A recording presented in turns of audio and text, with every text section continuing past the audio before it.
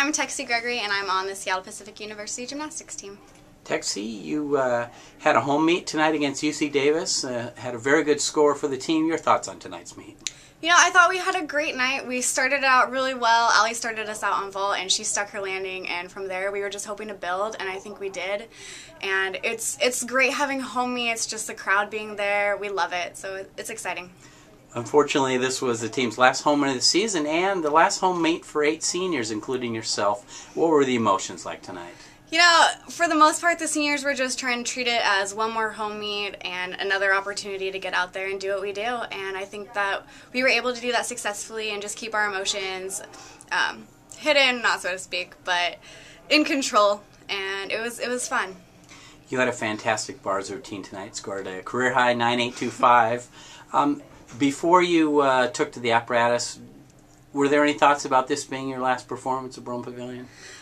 Again, you know, trying to keep that in the back of the mind. It's a little bit, when you're watching your teammates up there, like Sam going, and the other seniors, you're like, wow, this is their last time, but you got to keep it together, mentally strong, and just hearing your teammates cheer for you really helps you keep your head in the game.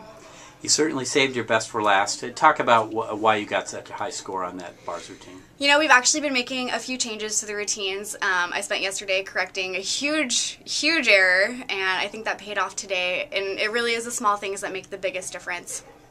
You've been the team's top bars performer all year and been very consistent. What is it about you, or what is it that makes a good bars performer? I try to go into practice and hit every set, whether I'm doing cover-ups and just getting through a routine.